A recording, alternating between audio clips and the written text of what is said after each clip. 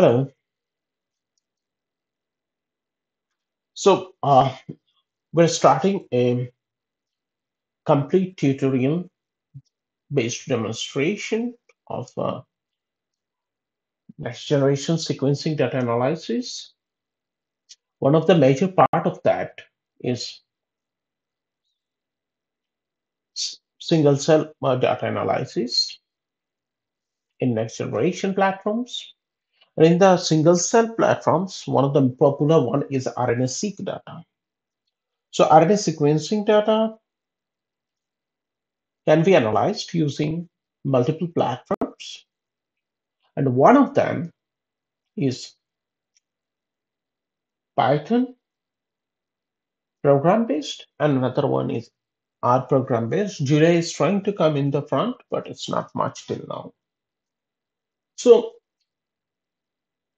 on the purpose of building the entire tutorial as elaborately as possible and with every step so that anyone can just go through the tutorial and understand every bit of it and can reproduce. That's very important. Uh, we are going to demonstrate everything with time and step by step. All the tutorials will be demonstrated in Python-based multiple platform environment. For example, you'll be doing SCBA burst-based Scanpy, SCBI,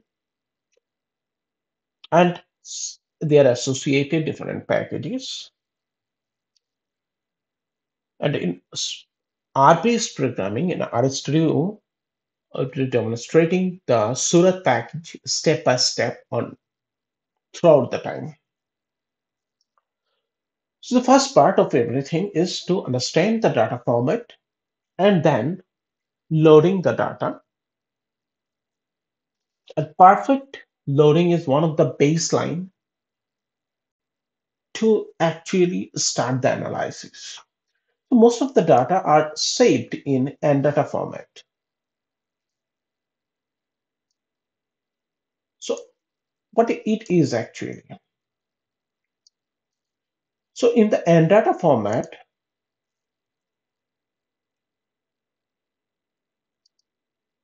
what we are getting the data is in an annotated data format, which is structured high dimensionally with multiple aspects. So the data is stored in different uh, for different dimensionalities. For example, gene expression could be in a X for X slot within the data matrix. It could have the cell metadata in observation. We can have the variability of gene metadata, observation and variability matrices could be in multidimensional annotations. So when these files are coming in different formats, we need to load them and look at these sparse formats data or sparse matrix data. And to do so, first we need to learn how to basically load these data sets. And as the very first of that, we'll import the package. For example, our purpose in here is to use and load the data set using the Scanpy platform. So what we do, we import Scanpy as SC. And then we also import the AnnData because data is essentially in the AnnData form. So we have imported these packages. Now, The data could be stored in different format. Let us go through.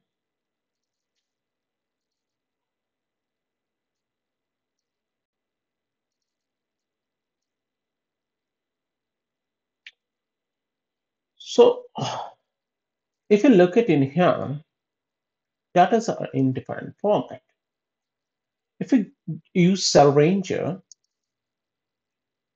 and you got the different matrices files, barcodes, genes, and matrix files. So this could be compartmentalized data. And then this entire thing could be compiled into one matrix format like .h5 format or .h580 format. And we want to load this data and analyze them. So to do that, what you need to do? First, we need to use certain functionality. For example, we want editor and we want to load this compartmentalized data now. So for example, we name it as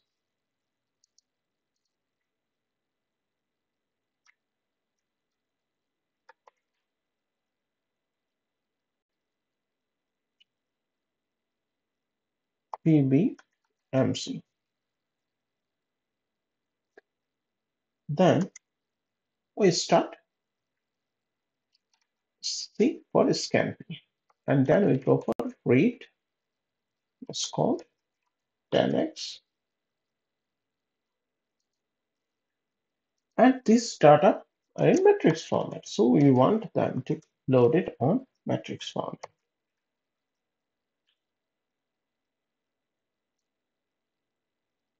Take this entire folder.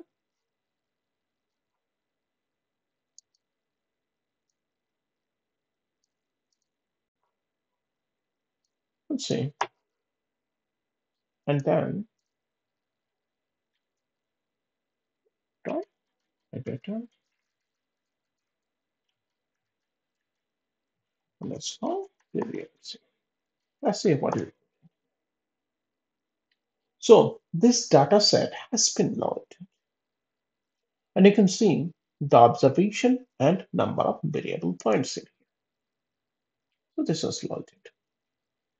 So the next part is that when the data are divided or compartmentalized like this will be the Scanpy default function to load the file. Now the next part is if your data is not like this. For example, your data are in different format.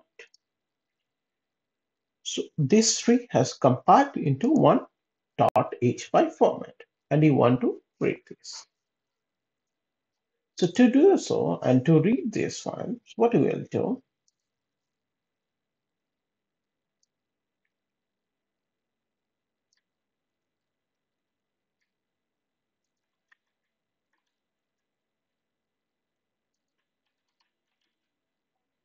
underscore ppmc h5. So you want to read the h5 format. So sc.read underscore 10x h5. Then we copy it, paste it,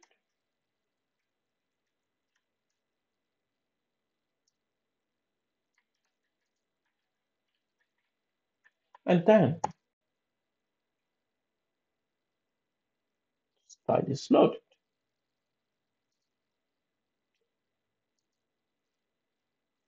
You can see a lot of data inside this. It's a raw matrix, so we expect a lot. It's done. Now, for example, your data is in .h5 AD format. You can see in here. So see your data is in .h5 AD format. So what do you do? So if the data is in H5 AD format, so like this.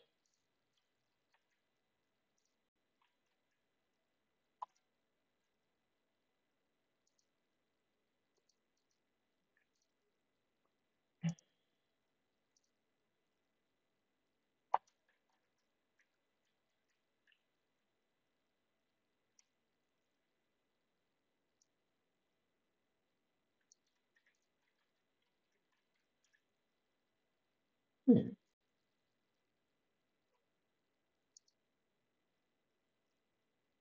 so that's not wrong. So this is not wrong. Let's try it. Huh? Let's go to H5 AD format. So this format, it works, and we can see this data have a lot of processing is already done on this data set. So the next was, these will be the common formats of data that will be appearing throughout the time when you want to analyze your data.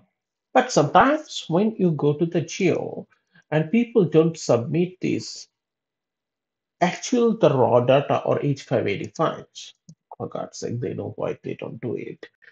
And during that time, you may get some files like .txt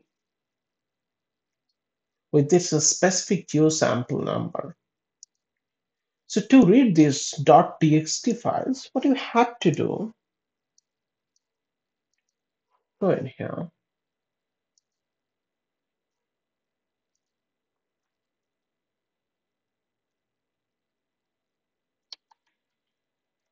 and go geo sc. Simply do it is that we want this to read as a text file.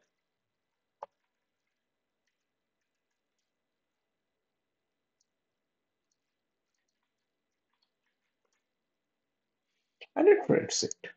So you can get the readings of your file from here. Now, the next part is that, for example, we don't see even .txt file, we have only the .csv file, and we want to load and read it. And you don't need to actually to use any of this Scanpy package for that. You just use your Excel package to read this file or standard practice in there. There's no need of that. So either way, the data format we have in here is mostly provided when we want to analyze our sequencing data, and data are provided usually as a compartmentalized one like barcodes, genes, and matrices, or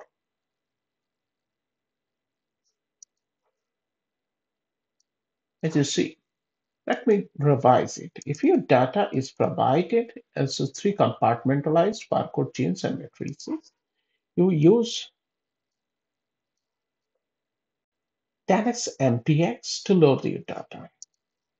Second, if your data is provided or generated using cell ranger as .h5, so you use this 10x underscore h5. And if your data is processed, and most of the time after processing, I myself also save it as H5AD format, like this data set, and we read that H5AD format. We see there's so many processing we have already done there, and this data set we can you read underscore H5AD. And if you have sometimes in geo You have the text format file, so you can use the read underscore text format files to read the .txt files. And this is the way you will be loading your data if you want to use in a Scanpy or SCB or any other platform. SCB has some own command also, but Scanpy works absolutely fine with that. So you don't need to actually learn many packages. You just follow this and it will be done. So that's all for today. I hope it was helpful and I can put it in GitHub or Kaggle for a flexibility. That's all. Have a good day.